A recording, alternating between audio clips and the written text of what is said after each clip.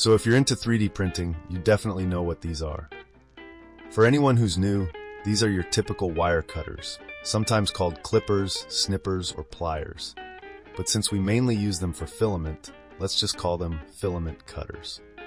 Chances are, if you've bought a 3D printer, you've received a pair bundled in the box, especially from brands like Creality, Sovol, or similar manufacturers.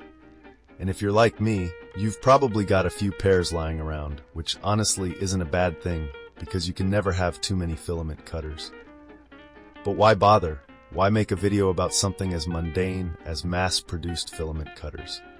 Well, on this channel, I love using 3D printing to improve everyday objects, solve small but annoying problems, and just make things better. If you lose or break these cutters, they're easily replaced for next to nothing on AliExpress.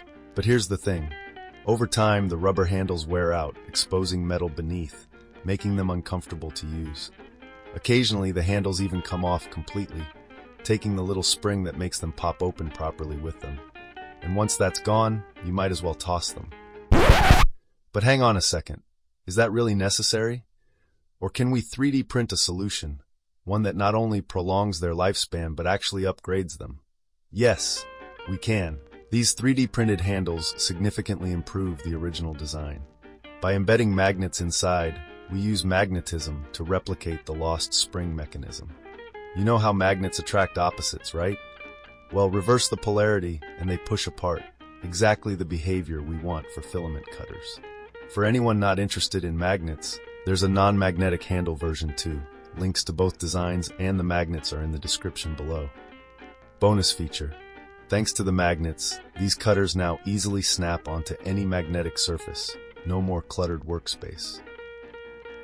Before wrapping up, I just want to quickly thank everyone who subscribed.